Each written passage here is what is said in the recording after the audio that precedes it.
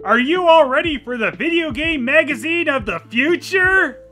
Yeah, that's right. VHS is the future.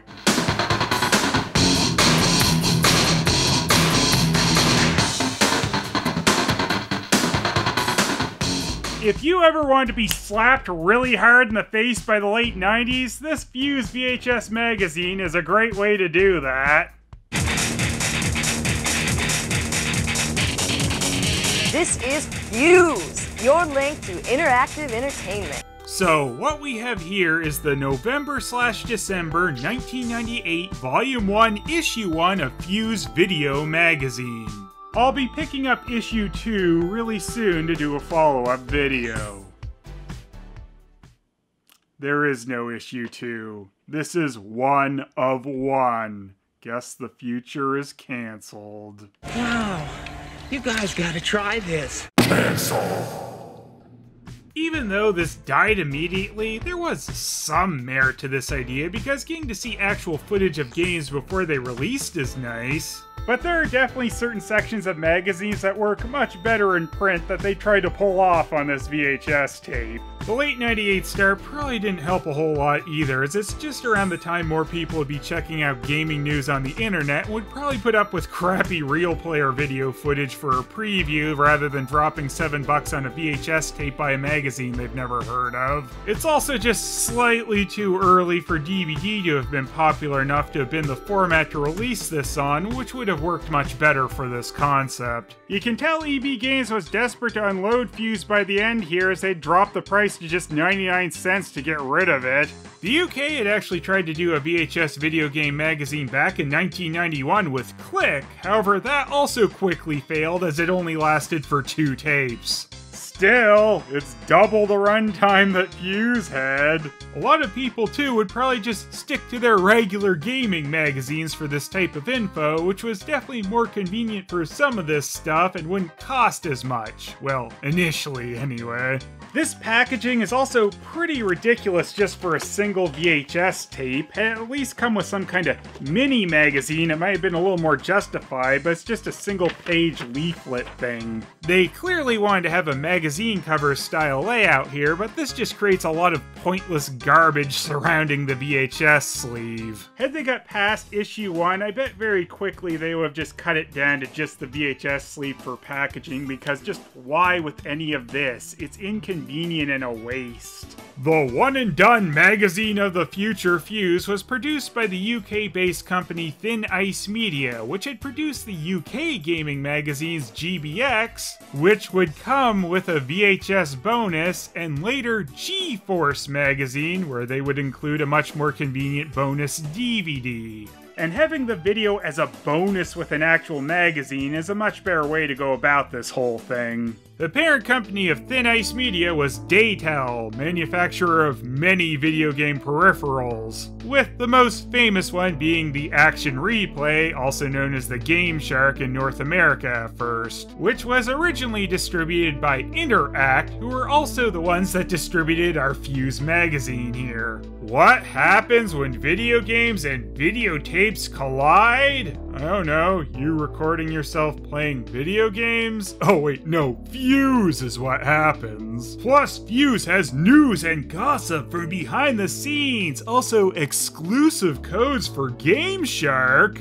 Oh wow, I wonder how they got those. Hi, I'm Derek. Welcome to the first edition of Phelous. Hey, and I'm JC. We were totally having a real conversation here before starting. I bet those two really hated each other. Or maybe not. I don't know. I have no basis for that. Kinda sad they put together this Phelous set just for the one issue. Phelous is your connection to the world of electronic games. I love all the attempts to be hip in this video, yet JC breaks out the term electronic games like anyone called video games that past the Atari era. And for the occasion, we put together a great show. The occasion of what? Maybe she means because this is their premiere issue they made a great show, and everyone after this was going to be half-assed, so they were canceled before that could actually happen. We went all the way to Japan to check out Sega's new system. Well, I did anyways. Because Phelous couldn't afford to send the both of us. In all seriousness though, the fact they did cover Sonic Adventure's launch in Japan is the most ambitious and worthwhile part of this entire thing. Yeah, well, I actually got to play the new Sonic game. It's kind of weird JC mentions that she actually got to play Sonic Adventure because they definitely try to edit some footage later to make it kind of look like Derek is playing Sonic Adventure when he's just watching video. And Legend of Zelda for Nintendo 64, even the new Tomb Raider. And we got the crazy crew from Game Informer magazine. Yeah, I bet they're just totally out to lunch. There's nothing more wacky than guys from another video game magazine. Kinda seems a bit weird in your first issue to be bumming info out of guys from another magazine. Maybe that's another reason why this didn't last. We'll visit with the Crystal Method. They sort of mention this Crystal Method interview on the front and back, but it's weird because they apparently don't want to tell you who they actually interviewed, as it just says the mysterious celebrity gamer. Mysterious celebrities are my favorite. They are too big to be named. This month's Celebrity Gamers. Next month's Celebrity Gamers just so huge, we had to cancel the entire magazine before you ever saw it. Very cool. Yeah. But first, here's Cool Derek with Fuse News. Ready! A revolution happens every couple years or so, and another one is upon us courtesy of Sega. Sega's Dreamcast is storming onto the streets of Japan right now.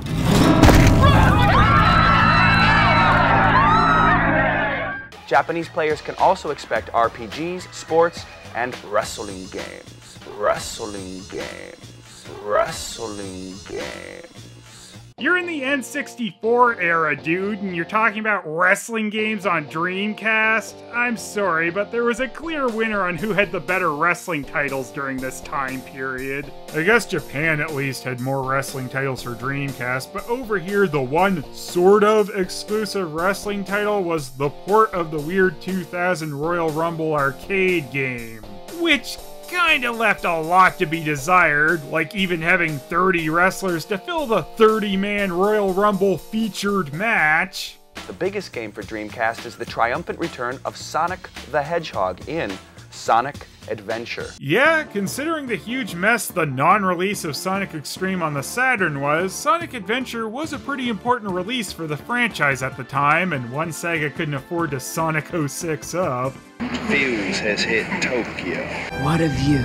Tokyo. Phelous has hit Tokyo for the first time, for the last time, and Phelous must follow the rules. And only in Japan will you get to learn that the proper way to plug in your Dreamcast is with your feet. They're waiting for a chance to play the brand new game, Sonic Adventure, Sega's first game for its new format, Dreamcast. Format? You'd think you'd say new system. Format is just kind of odd phrasing for that. We're 2 hours away from the doors even opening, and yet there's already over 3,000 eager fans. Couldn't be bothered to put in the 0, so it's just 3 fans are here. Waiting for a chance to see what the future of gaming looks like.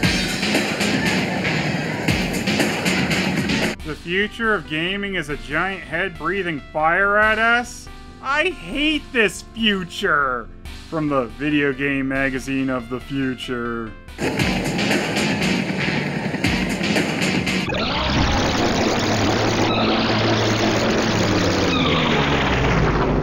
Sonic Adventure, first time seen by human eyes. Those aren't human eyes. Do you mind if I ask you a couple of questions about your new game? That's no good. Thanks for the honesty, Sonic, but why are you classic Sonic? Shouldn't you be modern Sonic? I'm out of here.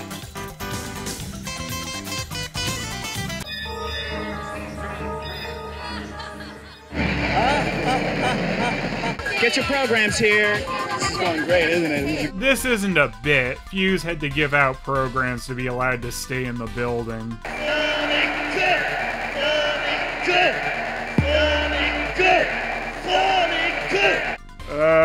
This promotion is kinda weird. Can't we just have a normal promotion like zooming into an eye and then someone from the Black Lodge saying Sega Saturn at me? Welcome to the Theater of the Eye. What's that? What is going on up Sega Saturn. Wait a second, 64 rings? Sonic was planning his jump to the Nintendo the whole time!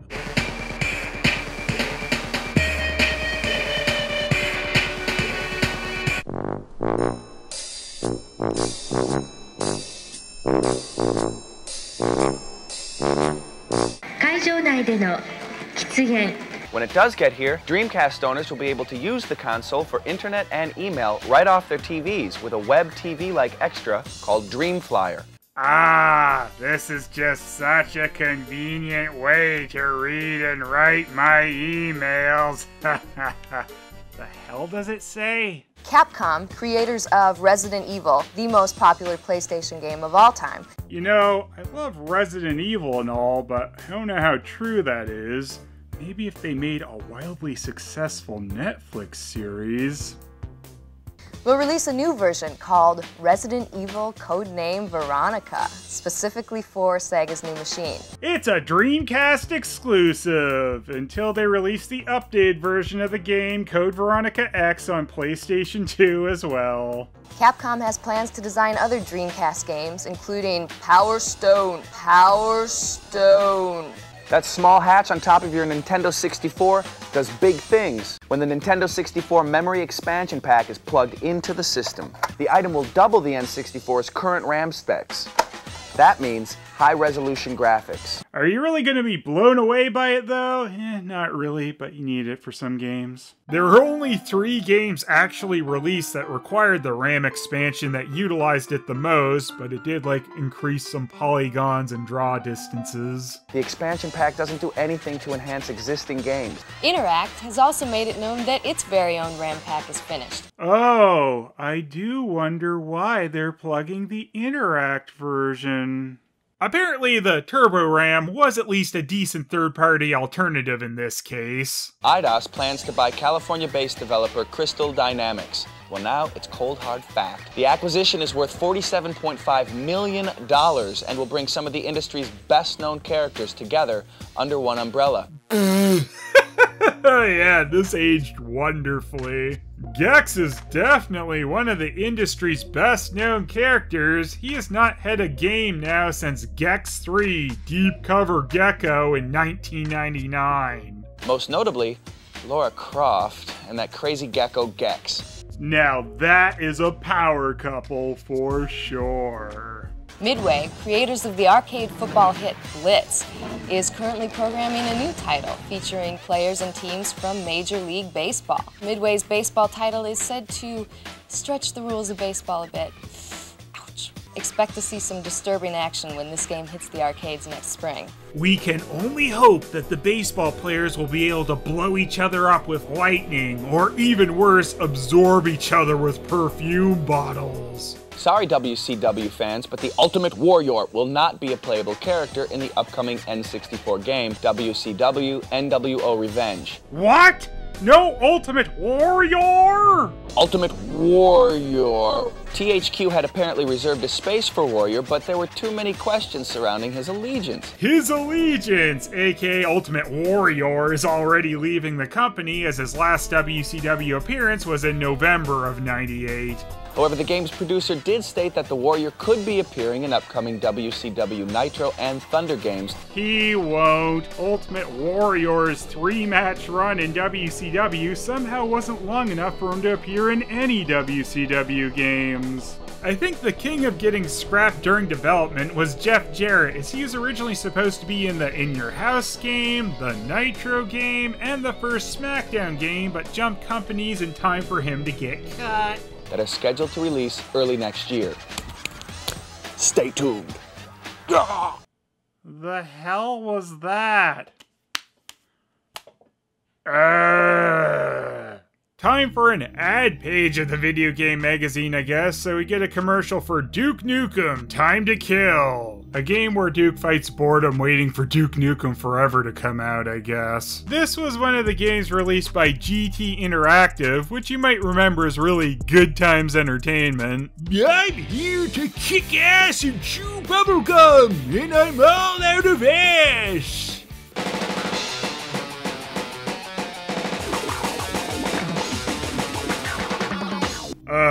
Wow, Midway was not bringing their A game with that commercial.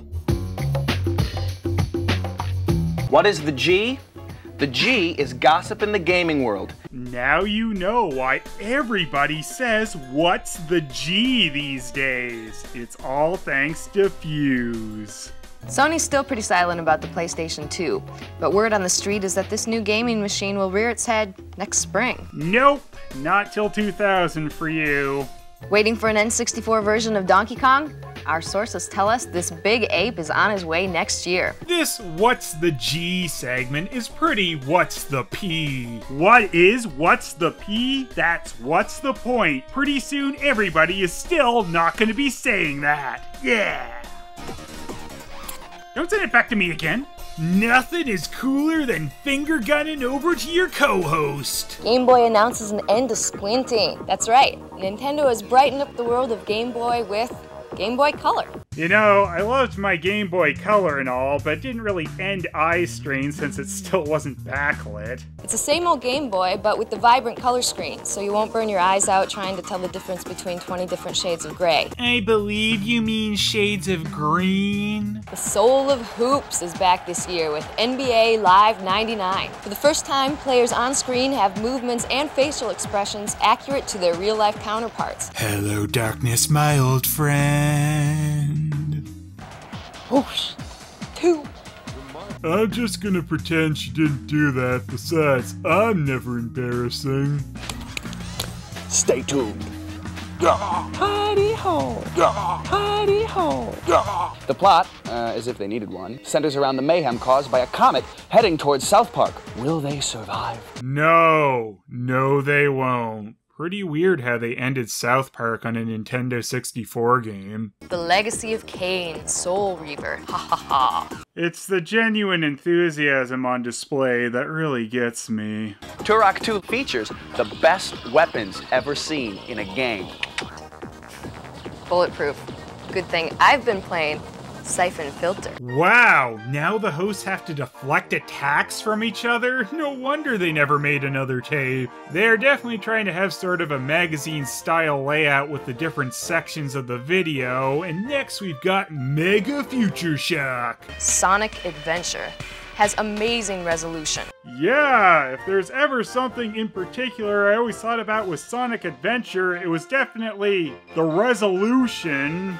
Sonic Adventure is in full SD! Which, hey, was actually good for the time. The coolest thing about the levels is that certain areas are only accessible by certain characters. Why is some characters not getting to go to certain levels the coolest thing? Some footage of Tomb Raider 3 shows what looks to be a debug menu showing the angle Lara is turned at, and then she blatantly clips through some rocks. A mystery fourth level might just involve aliens, but we're not telling, and Laura isn't either. Oh, it's not actually Lara, it's Laura Croft. You heard it here, can't argue with Phelous. One of Nintendo's top titles is back, and it's about time. The Legend of Zelda. Whoa! Watch where you point that thing! And it might just be the greatest N64 game yet. Oh, I don't know. I don't think anyone's really going to be talking about Ocarina of Time all that much in the future. Especially no beta stuff or Triforce percentages. The game itself is positioned to be everything you'd expect in an N64 game, and Link has every ability Mario ever had. Yeah, I love doing Mario's triple jump with Link. The fighting sections are much like Street Fighter in Link's ability to fight and move. Zelda combat is much like Street Fighter? What the hell game were you playing? There's some beta elements from Ocarina of Time shown in here, like the Blue Fairy. Blue fairy! Blue fairy! Blue fairy! Blue fairy! Fairy! Whoa! Blue fairy! Fairy! Here at Phelous, we're not about games all the time.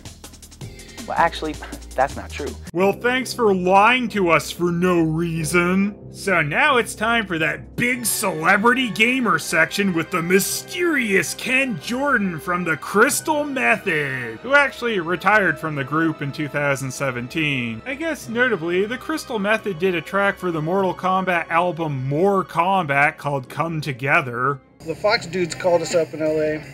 and they're big fans of the band, and they really liked our music. They really liked the album. And they said you really need a lot of filters added to your interview footage to try and make it exciting, especially filming the monitor. That's how you know this is a good interview. No, wait, not just a good interview, the best!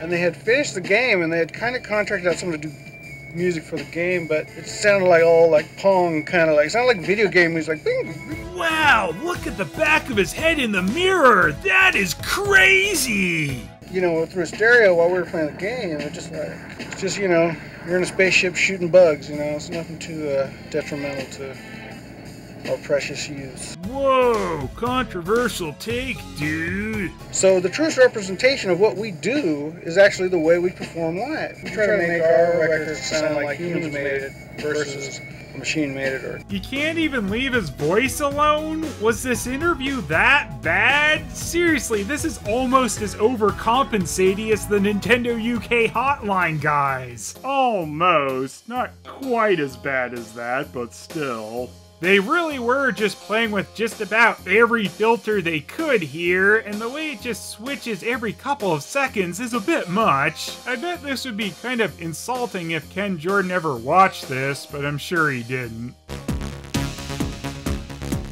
Shh. I'm trying to beat this level of names.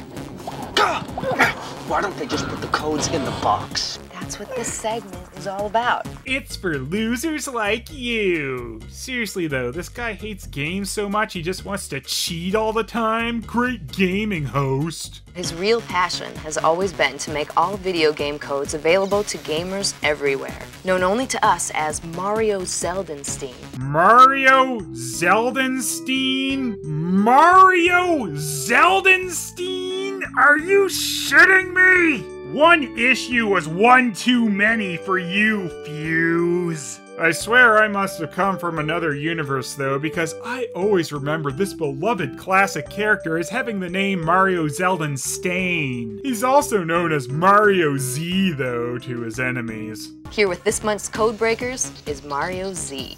Derek, JC, are you there? I'm having a hard time hearing you, but before I go, here's some of the coolest codes for the newest games. Wow, I can't believe Mr. Fake Beard is Canadian. Some real pride there. I am Canadian! I'm Batman and Robin for the PlayStation. Just enter this code at the title screen to get invincibility. Remember, there are no codes available that will actually make this game any good. Whoa! I did not expect Mario Zeldenstein to destroy Batman and Robin like that! Just press start to pause the gameplay, then press left, left, down, down, square, square, triangle, square, and you'll have fully restored health. Couldn't you get a DualShock controller at least, Mario Zeldenstein? I mean, come on! On Mission Impossible for the Nintendo 64, just enter these codes at the mission selection screen. Are you kidding me? Like, seriously, are you kidding me with this? Remember, you would have been most likely watching this tape on a CRT TV through composite and have to pause the tape, and not every VCR gave you a nice clear static screen pause. And even if you had a nice clear pause, you likely aren't going to get all that copied down in time before the machine unpauses the tape, so you'd have to rewind it, get back into the right position, and pause it, then start copying again at least a few times most likely. To get all 64 multiplayer characters, enter the following very long code. Yeah, you can definitely see the rather large cracks showing in doing an entire gaming magazine in this format here. Go, go, go, go. Thanks, Mario. I sure hope no one finds out where he is. We may need him for next time. LOL! Now this is the part of the program where we listen to Codeboy complain about this and that. Codeboy is the hacker for Game Shark. Another real shocker, the video game magazine put out by the Game Shark people has a Game Shark section. And wow, I hate you, Codeboy. Guess I'm stuck talking to you as some kind of penance, so let's just try and get through this in one piece. Now I realize that none of you are as good as I am at games, but I am a paid professional. I hate you so much. Flames, flames on the side of my Game Shark.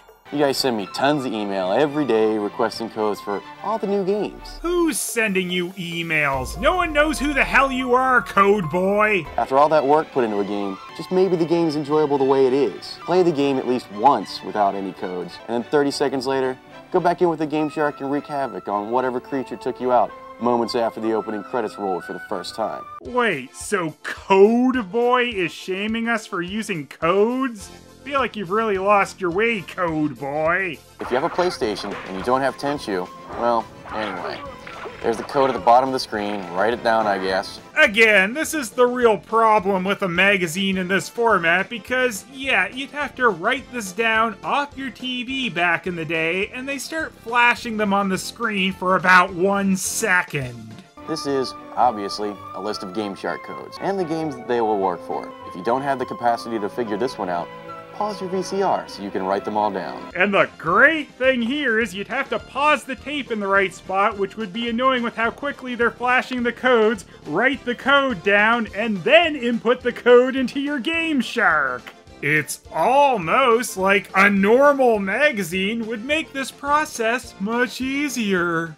Okay, you'll notice that there are no codes on the screen right now. It's because I don't feel like putting them up. Finish the game for yourself, like I said earlier. It just makes it too easy. Here's some new GoldenEye codes. Well, here you go. Now you can be completely lazy. Lazy like a guy who can't be bothered to put codes on the screen for the game he's talking about? You are awfully judgy about codes for a guy named Code Boy. Perhaps there are some real self-loathing issues with Code Boy. He just hates what he's become. Hello, darkness, my old friend. For a freaking decent time, check www.gameshark.com. Kinda backwards promotion for Game Shark here. Maybe that's also partly why they canceled us. Thanks, Code Boy. You rock. I do appreciate the insincere thumbs up for Code Boy. To give you their certified opinions on the holiday's biggest hits, here's the staff of Game Informer magazine.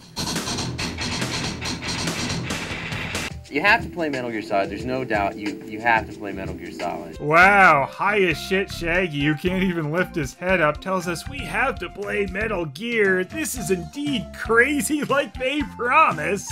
Tenchu is probably a better game, but it's going to be more underground. Find out Tenchu 2 is bogged down with 3 hours of cinematics.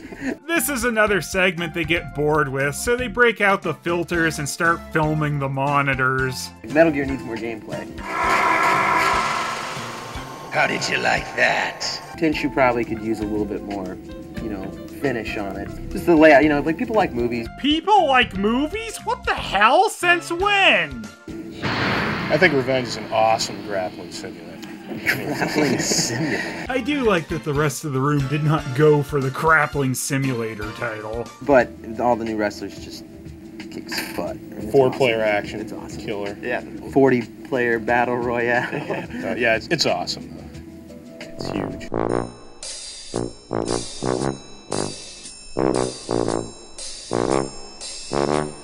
Pressed up on your face action. It's just like, it's crazy. Skate park for cars. Someone sober Shaggy up a bit, please. No warrior, from what we know, which is too bad. I didn't realize the big news with WCW NWO Revenge was no warrior. You'd think after his match with Hogan at Halloween Havoc, no warrior would be a bonus. Twisted Edge snowboarding. That game's horrible. It's like the game was created by Lucifer himself.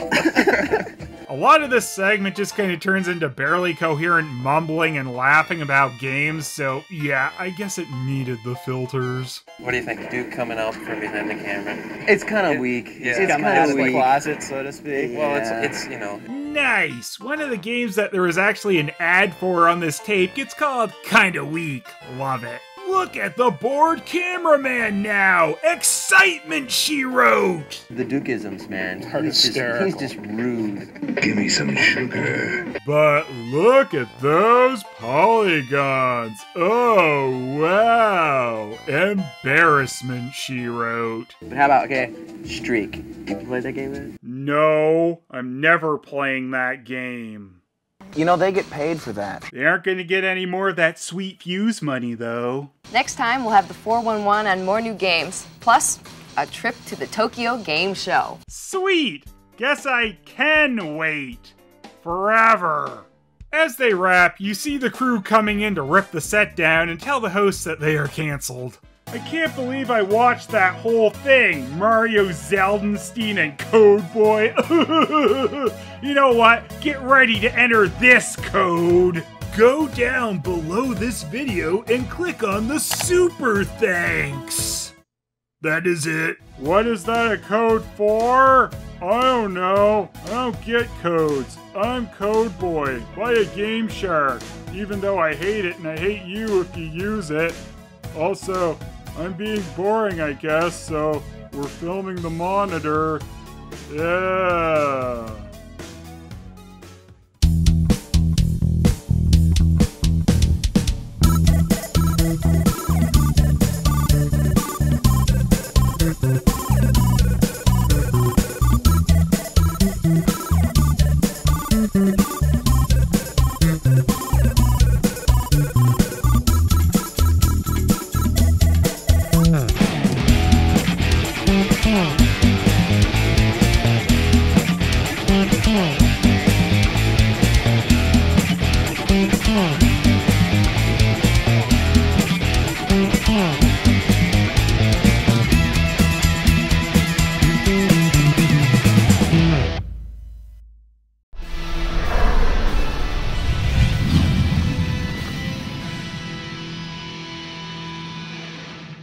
Phelous, the future is dead.